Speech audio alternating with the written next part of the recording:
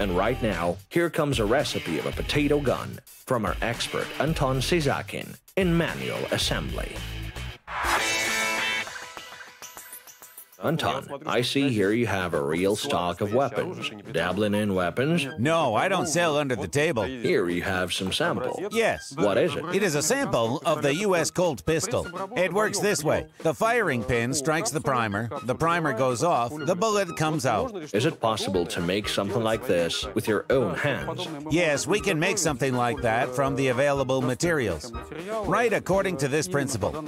Well, I'll try to show it. Here we have the gas chamber, the barrel, the bullet. Realistic. Thank you. The gas valve, and some element which will ignite. Ignite. So we will have a firing weapon like that. We have a fire weapon based on explosion. Let's clear the space.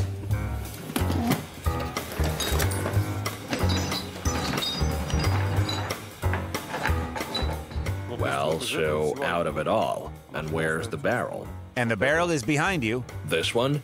Yes, this one. So here. Looks scary already. Even if this thing doesn't fire, it is sure to work as a psychological weapon. And what do you have here? I've made something like an air gun out of a fire extinguisher. Good. How does it work?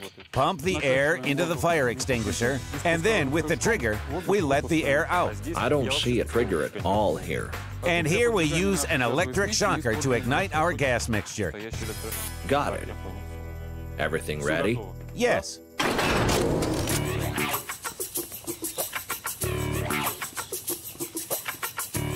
Here is our makeshift site. Our hypothetical aggressor is in front of us. Anton, how long is it to the target? It is about 80 meters to the target. I suggest you take that one first. It looks not so scary, I guess, and seems more reliable. Let's load it. Okay, like that. That's all. Tell me how many atmospheres we have here. About 10 atmospheres. To compare, inside a bike tire, there are 2, maximally 3 atmospheres. Here we have 10. 1, 2, 3.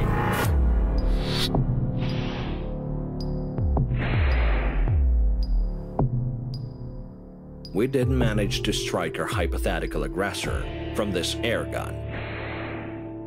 No potato shell hit the target. I suggest we enlarge the caliber. Well, we will enlarge the caliber and enlarge the respective. Increase the pressure with the help of this gun, which is already a firearm. Load it.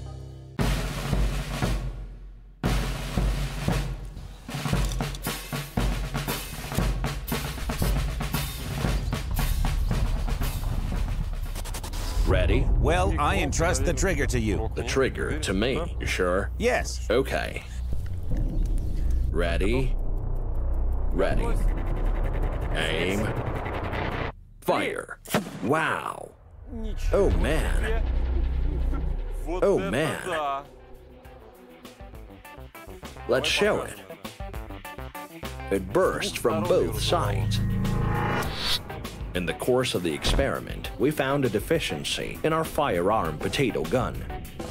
Despite the shooting power, devastating even for itself, the flexible plastic the barrel is made of diminishes the firing range greatly.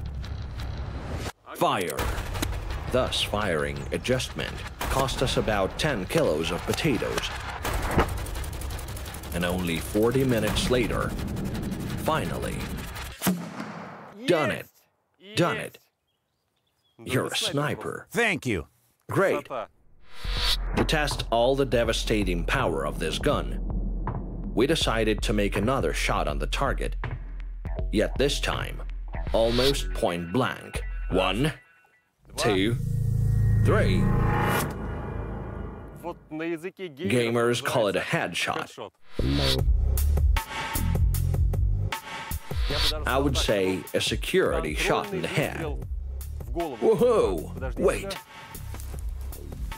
Well, oh man, the helmet didn't help.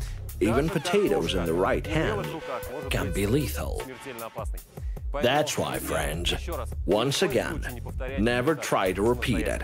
Anton, thank you so much. Thank you.